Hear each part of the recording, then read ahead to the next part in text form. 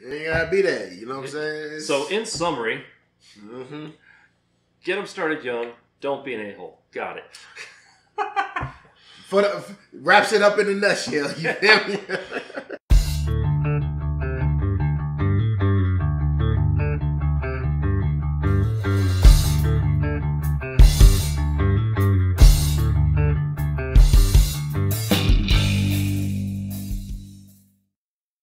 Welcome to Room 6, the channel dedicated to the local music scene and the people that make it, including me and this guy.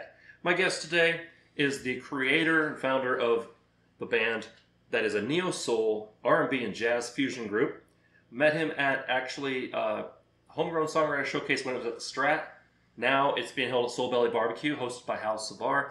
Definitely look through the videos on the channel. You'll see a whole bunch of reviews by me for it. Going there tonight, as a matter of fact, at the time of recording. The band is actually the winners of the 2022 Pahrump Music Festival Battle of the Bands. Yes, and that's pretty cool. Please welcome to the channel, Amonte the Drummer, creator of Intuitive Soul. What's going on with you? Yeah, that's it. That's all the notes I got. Okay. So, first of all, welcome to the channel. Let's do it proper. Yes, sir. Clunk. Us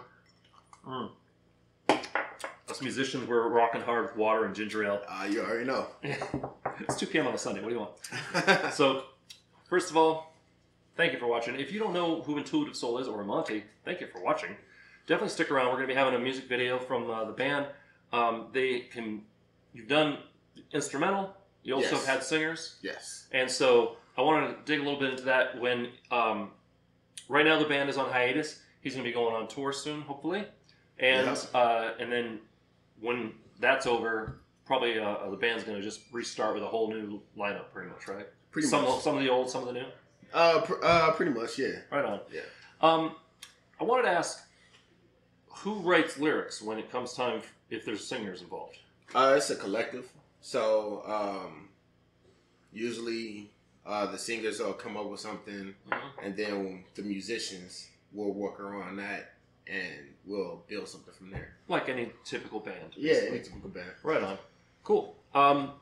When it comes to like the private party instrumental types situations, where the singer's not needed really. Okay. What's the writing process for an instrumental, just an instrumental song?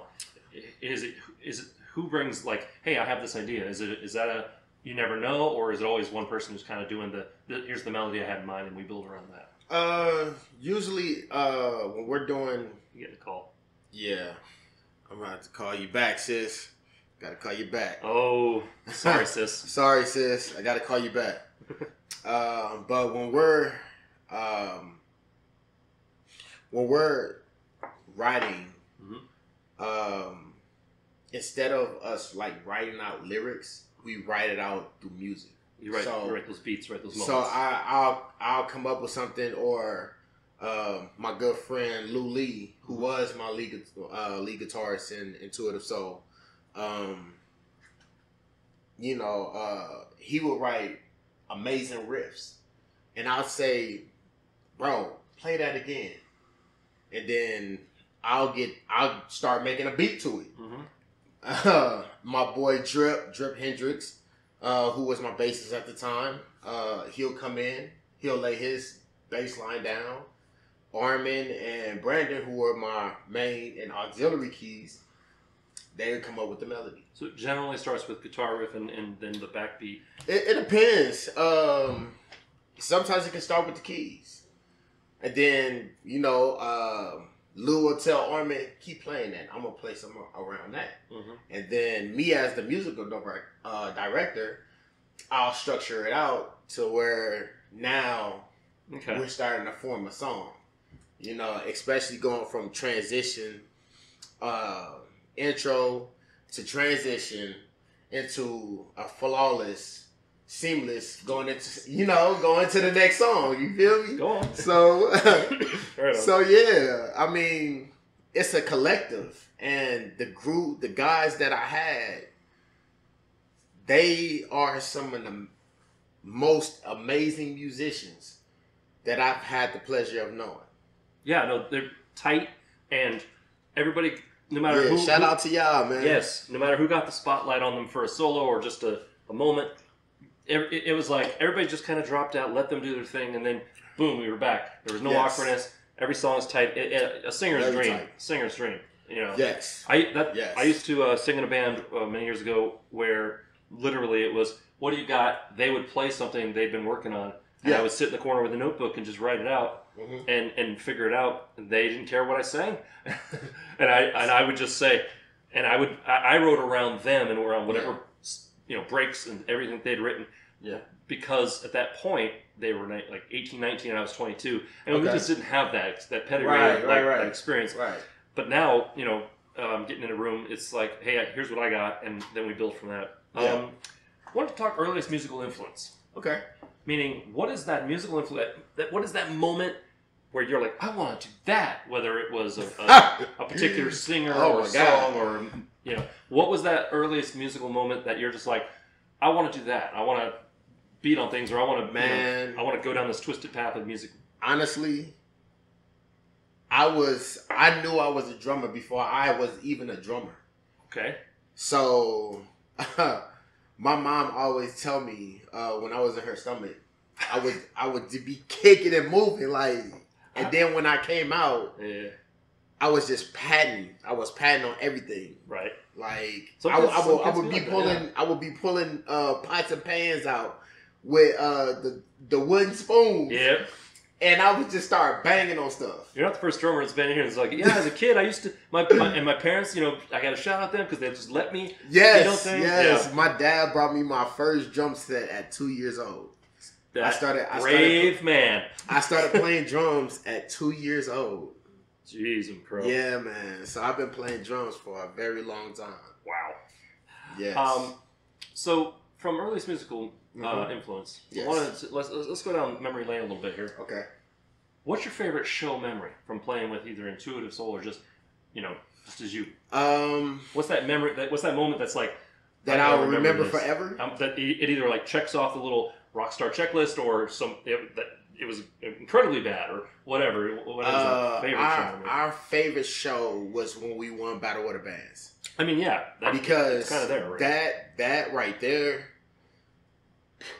Because we were only together for 5-6 months. Ooh. 5-6 months. Right. And we beat every band that was in that competition. Like, we didn't even play our hardest set, and we blew everybody out of the water. That it has amazed me in the past. I've done Battle of the Bands a couple times, where you're just like, how did you get on this? It's not to toot my own horn, but we practiced. Yes. So the band who wound up in the finals with us, they were a rock band and they were good in their genre. Right. I take nothing away from that. They were amazing, but going against neo soul, jazz, fusion, especially the fusion part. You know what I'm saying? Yeah. Like, you start hearing some crazy things, on the fusion side. So, and then we were playing R&B. That's what mostly, people listen to. Right. So, yeah. And then when we did play our hardest set, it was just, it was no competition. I'm sorry. It was just no competition. God, the ego's pushing me out of camera. No, I'm just kidding. I'm just kidding, man. No, I say that in the most humblest way. Like, we were amazing. We were just amazing. I'm the most modest person you'll ever meet. I had to brag on him because I always brag on him. Brag-worthy, man. It's for us to be together in that short period of time, and we had so much momentum. Right. You know what I'm saying? Like I respect every last one of them. Yeah, I mean, and it's legit. Yeah. It's something that you definitely, don't be, and new musicians, don't be afraid to brag if something goes really good for you. Don't be afraid of it. I know that's because you worked hard for it. Yeah, that imposter syndrome is real. Yes. That feeling of, now I know I messed up in that one minute. Yeah. We all do it. We all do it, but you can't be afraid of that. All right, so moving on. from Credit Show memory, we'll talk. You've played a lot of venues in town. Yes, I have. What's your favorite for live music, whether listening or playing? Taverna Costera. What? You know what? You're the first person to say that, but yes, I agree with you. It is one of Jeff. Shout out to Jeff Huang. Shout out to Jeff Huang. That's my good friend. You were doing. You're doing amazing work, bro. Especially for a rooftop venue, it could go bad. It could go wrong sound wise. It could go wrong. But yeah, I know they have like a couple different people run sound there. Yeah. But it's always a good time. It is. And even though it's up on the rooftop, they've got misters, they got fans, and it never seems like it's unless it's raining. Right, of course. It's raining, but then they got it downstairs. But Taverna Costera, I actually did a review of them. Excuse me. Mm-hmm. So you can check out that review here. Bink! When you're done watching this. And I was blown away then, and I'm still, every time I go in there, the artwork and it's everything. Amazing. Yeah. It's amazing. It's a really cool vibe, and I'm glad that it's been blowing up. Yes. So I can't argue with that, honestly. I've played there. I don't want to probably say the most times, because as a drummer, I have played that venue more than 6 times. Okay. And I played with Stanley Avenue. Shout out to my my old band. They've been on the show? Yeah, Stanley Avenue. I was the drummer for them. You weren't on the show?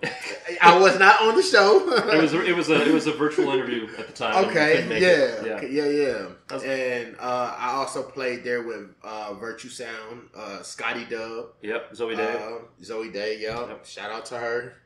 I was her drummer for a while. Yep.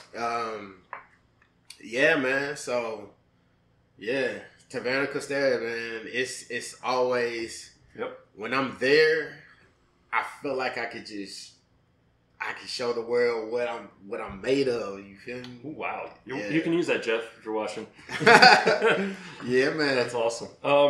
I honestly can't complain. Now for me, I always have a fondness in my heart, a soft spot. There we go. Yeah. Soft spot in my heart for House of Blues from playing there. I played downstairs. I played once. Okay. And just seeing, there's a sound person up there. There's a sound person there. And I could hear everything, which for an indie rock band, you don't get that a lot. You don't get to be like, I can hear everything. Everybody there can hear everything. Mm-hmm. House of Blues, there's a reason why they're all over the world pretty much. So just piggybacking off of that, the reason why they have a sound guy on the stage and a sound guy in the back is because the sound guy on the stage is for the stage. Yeah. The guy in the back is for the outhouse. You feel me? Yeah. So and I've never had that before. So yeah, man. When it comes together, it's amazing when you can hear everything so clearly. Yeah. It was and sad. Everything is level. Yeah. I was sad we only had one set. And it was short, but it was good. Moving on. Okay. So, actually, one of the places I'm really, really loving is Chiba Hut on Rainbow Sahara. You haven't played there, I think. No, I have not. But I met Chomer. Chalmer, what's up, bro? Chalmer's coming on the show. Yeah, man. I think he's playing tonight at the showcase at Soul. Is he? Yeah. I might have to come check you out, bro. The showcase we're talking about, if you don't know, is Soul Belly Barbecue on Main Street in downtown Las Vegas. There's a singer-songwriter showcase hosted by Hal Savar, who's been on the channel. Yep. And in fact, everybody that plays that showcase, pretty much, it's a reunion now every week. We all know each other. A lot of them have been on the show. A lot of them are going to be on the show. Yep. And it's just a really cool thing. But Soul Belly Barbecue is a legit venue. I like it a lot too. Yeah.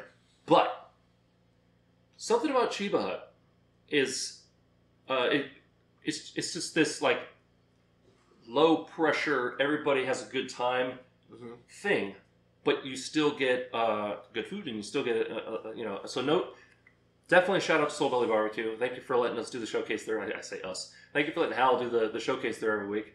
But the reason I'm bringing up Chiba Hut is by the time this comes out, it'll already have happened. But on the live stream, he's live streaming, by the way.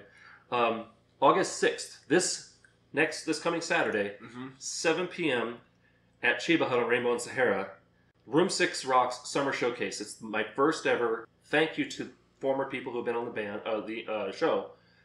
5 acts that have been on the show are going to perform. It's a varied mix of musicians, and they'll be able to put out merch. They'll be able to perform for people that they wouldn't normally see, because you got like singer songwriter, punk person on acoustic, blues. You got Dead Money. You got blues band, blues rock ish. Okay. You got outlaw country out of Utah, and you got Crimson Riot, which is pop punk. So it's a very interesting lineup, and they all have one thing in common: they've been on Room 6. So nice. Yes, I'm excited. It's a free show. If you're in the area, swing by. Also live stream, and if you want to see the live stream, I'll have a link. I won't have a link in the description because I don't know what it is yet. But yeah, check it out. Moving on. That's my plug. There you go. Buy merch. Room6.shop. There you go.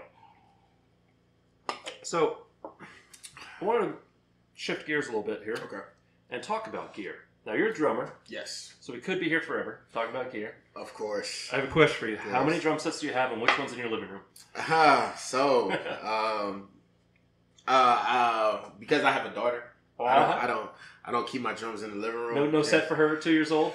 Well, she's not 2 yet. She just turned 9 months. So, oh, okay. You know, I got a little bit of time. You know what I'm saying? So, but yeah, I did have 2 drum sets. Unfortunately, I had to get rid of one because I had to go to St. Louis. Mm-hmm. This guy killed my brother, so I had to go bury my bro. Yeah, and that's yeah, I didn't mean to kill the mood, but yeah. So, but I'm sad to say you're not the first person that said something like that on the yeah. channel. And you know what? I'm sorry to hear that. But so I thought you meant you had to like move to St. Louis. No, I moved from St. Louis. Okay. Because I knew if I stayed, that probably would have been me too. You know? St. Louis. I love my family. You know what I'm saying? And it's just one of the most dangerous cities to live in. Really? Yeah. Huh? I always thought that was Detroit. Nah. Yeah, I said. Detroit. Every state have their crime wave. Vegas certainly has its moment, has its places. Yeah. Where you don't go in dark. Yeah, but it was just. I should have followed my first mind. I should have told him to come out here and move, because he was actually supposed to move out here with me. Oh man. So yeah, man. So it's just, I'm like really like heartbroken and disappointed, because I'm just like, man, hey, dude, you supposed to be out here with me. Yeah. You feel me? So, but I have all my companies are Tama, Roland. Oh yeah, let's get the sponsors. Yeah. My big bro, shout out to my big bro Eric Moore. Are those all sponsors of you? Yes. Right on. So I have Roland, Evan Drumheads, Tama Drums, Dope Sticks, Trex Cymbals. So, yeah. Cool. Are you familiar with a drummer? He lives actually in Overland Park in Kansas now. Okay. So basically Kansas City. But yeah, I said that, Sean. Sean Flume. Sean Flume. PFLUM. Stage name Sean Flam. Because of course. But he's actually he teaches, among other things, he's a drum teacher. Mm-hmm. But he's he loves playing some jazz. Oh yeah, I was in jazz band in middle school, high school, and college. Yeah. Yeah, he was my first actual interview guest. Really? He's my former drummer. And I asked the question, which favorite show memory, and as a high schooler, he's like, playing Carnegie Hall. Wow. And I was just like, that's going to be a high bar to meet. Yeah. And I mean, winning the Battle of the Bands is cool. Yeah. But I was just wondering because I've played by myself. I've played stadiums. I've played concert arenas. Gun for hire. Yeah, I mean, I've done all of that. You know what I'm saying? Last year, I was just on tour with Adam Patterson and the Heavy Hearts. They've been on the channel. Yeah. Yes. Love that suitcase. Shout out to them too. Love the suitcase drum. Yeah. When they play there just by themselves without an actual drummer, they were fun. Yeah. They are fun. Yeah. I was just wondering though if you knew Sean, because you both are kind of at the same caliber of drummer, and you tend to hang. You know, people come to your circle that tend to be, you like attracts like. Yeah. So just wondering. Okay. All right, cool. 2 more questions. We're almost done. All right, cool. Yeah. Now, if this was a band, this would take a little longer, obviously. But and if you have any, by the way, if you have any suggestions for who should be on the channel, throw it in the comments. If you have any questions for Amonte or for me, throw it in the channel or in the comments. God, I can't speak the words today. I'm good at English speak. I wanted to know. Yeah. Number one, are you going to tell your daughter? No musicians. Yeah, because I know how musicians are, man. My kid is 14, and oh my god! And I threw music lessons, and it was like, I like making music, I like dancing, I just don't like the lessons, right? Because I want to enjoy it. I'm not trying to be great at it, right? Kind of thing. Right. Her whole thing is art. Okay. And that's and it's a whole other thing. Like, you can't say go to art lessons. Right. You just got to keep making the art. Right. So, but I told her, like, no musicians, because I know way too many of you, including me. Yeah, man. No, but the real question is, what's the parenting approach to music going to be for her? Are you going to say, here, try this, or is it going to be when you're ready, or are you going to say you're drumming? Well, she's already patting. Yeah. So it's already looking like she's gonna play drums. Right on. So as soon as she starts walking, and I'm gonna teach her. I'm gonna let her hold the sticks and see what she does with it. There you go. Because that's what my dad did with me, and now, yeah, I'm one of the most in-demand drummers out here. So look at you. Yeah. Right on. All right. On that same vein, last question. Mm-hmm. You made it. Yay. Let's pretend we're talking a little Amonte. Let's pretend we're talking to new musician. Now, you started very, very young. Yes, I did. But you didn't actually start music business stuff, actually going out in the music business until a little later. Obviously, until a little later, yeah. No 2-year-olds on stage. Right. But what is one thing you wish someone had advised you about? I'm not going to say warned you about, but what is one thing that you wish someone had told you? Hey, this is a thing you're going to need to know about doing music, and this is, what's the advice for a new musician, new drummer, or whatever? Practice your rudiments. Always remain humble. Leave the ego at the door. This interview notwithstanding. Look, man, I'm just telling you. I'm kidding. I'm sorry. Yo, I forget I said that. Practice rudiments. Practice your rudiments, man. Be easy to work with, bro. Not everything has to be a fight. I mean, if they ask you to just play it a certain way, just do it. But still be yourself. Just leave the ego at the door. Be humble. Don't think you're better than the next. Be flexible. Be flexible, Yeah. And if you can do it, do it. But if you can't, be very communicative. You know what I'm saying? Yes. Communicate. It's not hard. And that's for every musician. You know what I'm saying? Nothing makes a musical experience, whether it's band rehearsal or an actual gig. Yeah. Nothing makes it harder than having to guess or, Communicate. Yep, definitely. It would nip everything in the bud. Yeah. Honestly, and you're the first person in over 3.5 years of doing this that's said, be easy to work with. And that is something that I try to strive to do. Yeah. Be flexible. It doesn't mean bend over backwards and lose yourself. But, yeah. But don't be a pushover. Yeah. But you don't have to be right. You don't have to be an a-hole. You feel me? There you go. You ain't gotta be that. You know what I'm saying? So in summary, get them started young. Don't be an a-hole. Got it.